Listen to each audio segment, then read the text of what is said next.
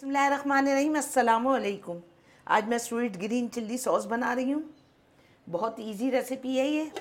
सबसे मैंने 20 अदद हरी मिर्चें ले ली हैं, बारीक वाली जो बहुत तेज़ होती हैं, इससे बहुत मज़ा आता है। इनको सबको मैं चॉपराइज कर लूँगी। मैंने चॉपराइज कर ली है। इनको मैं एक अब पैन लूँगी, इसमें ये सब डाल लूँगी मैं। और ये पानी, 1 गिलास पानी लिया मैंने। 1 गिलास पानी इसमें डाल के ये जितनी भी हरी मिर्चें ये सब निकल जाएंगी।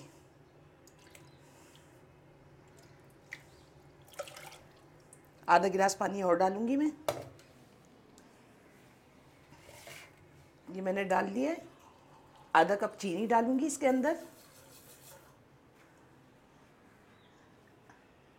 आधा गिलास पानी और डाल दिया मैंने।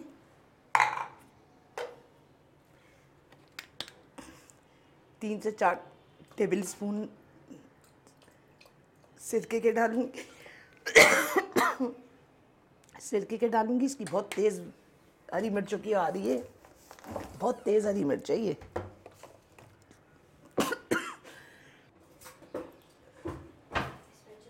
चुटकी, 2 चुटकियाँ मैं नमक की डालूंगी इसके अंदर। अब मैं इसको पकाने रखती हूँ। ये मैंने पकाने रख दिया, चीनी, सिरका, हरी मिर्चें, पानी और नमक डाल के। ये उबल जाएगा तो फिर मैं इसमें कॉर्नफ्लोर डाल दूँगी। बहुत इजी है, समोसों के साथ बहुत मज़े का, पकौड़ों के साथ बहुत मज़े की लगती है। अब इसमें कलर भी डाल सकते हैं, ग्रीन कलर का, लेकिन मैं पसंद नहीं करती कलर ज़्यादा, क्योंकि बहुत नुकसानदेह हैं।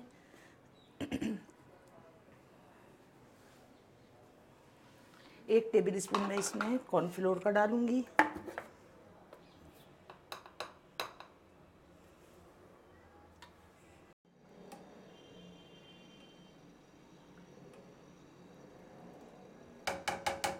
जब तक उबाल नहीं आएगा इसको पकाने, 2-3 मिनट पका के फिर मैं इसमें डालूँगी कॉर्नफ्लोर।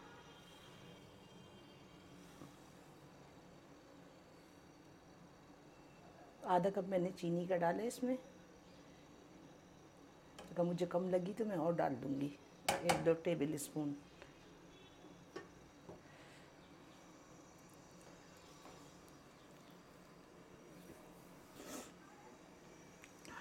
इसमें जोश आ गया है, जैसा पकाऊंगी मैं इसको।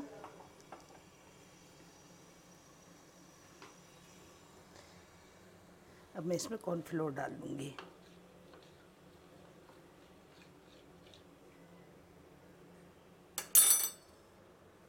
एक टेबल स्पून कॉर्नफ्लोर लिया मैंने। जब तक ये गाढ़ा नहीं होगा मैं इसको पकाऊंगी।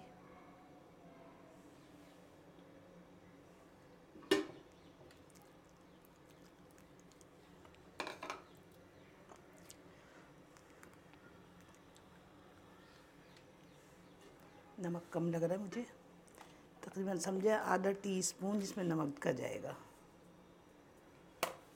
बस।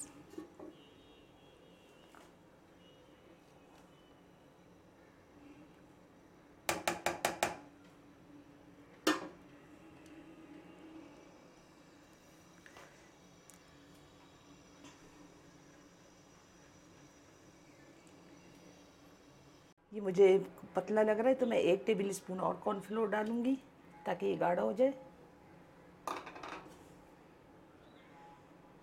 देखिए गाढ़ा हो गया। अब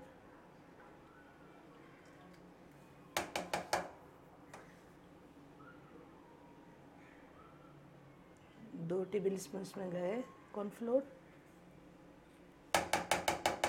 इसको हल्का सा पकाएंगे ताकि इसका कच्चापन ख़त्म हो जाए कॉर्नफ्लोर का। ये गाढ़ा हो गया। अब मैं इसको आधा नींबू का रस निचोड़ दूंगी।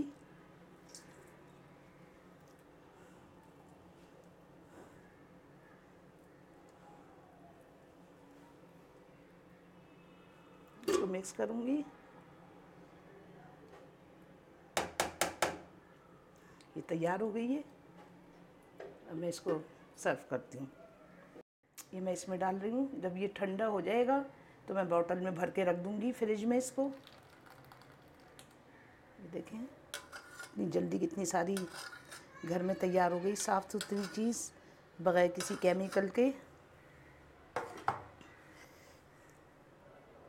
ये देखिए, इसको ज़रूर ट्राई कीजिए। ये पकौड़ों के साथ भी अच्छी लगती है, चाइनीज़ के साथ भी बहुत मज़े की लगती है। ये नूडल्स बनाएं पकौड़ों के साथ, समोसों के साथ, जिस चीज़ के साथ आपका दिल चाहे आप इस्तेमाल कर सकते हैं इसको। ज़रूर इसको ट्राई कीजिए, कमेंट्स दीजिए, मुझे दुआओं में याद रखिए, मेरी फैमिली को दुआओं में याद रखिए। जज़ाकल्लाह खैर।